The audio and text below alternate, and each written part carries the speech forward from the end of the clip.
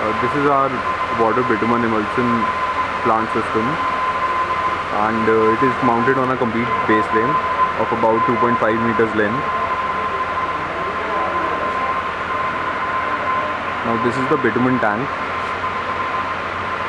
and it has a pump here for suction of bitumen through the drums.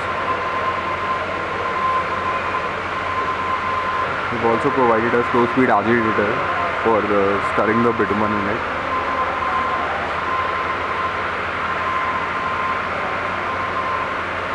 And this is the water tank. This is also provided with a slow speed agitator. It has a 1.5 kilowatt motor.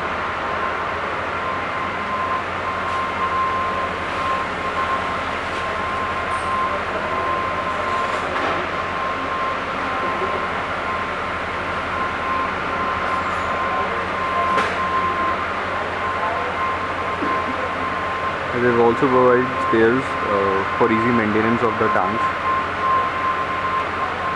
This is our main mill unit. This is our two-stage homogenizer powered by our 10 HP motor.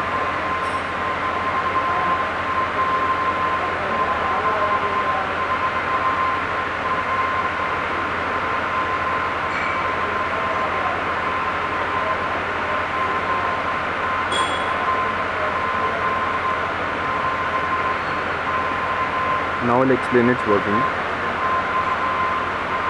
First of all, you have to keep the bitumen in the bitumen tank and the water in the water tank according to the grade that you are mean to manufacture. That is maybe 50-50 or 60-70 in whatever ratio you want to mix it.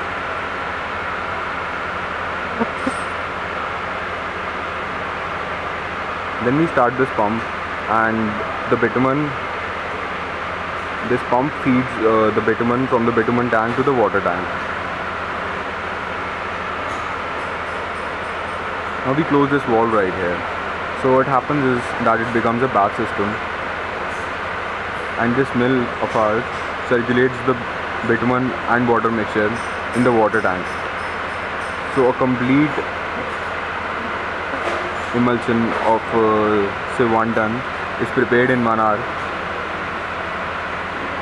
It is recirculated in this tank only many a times. It is given a recirculation loop here.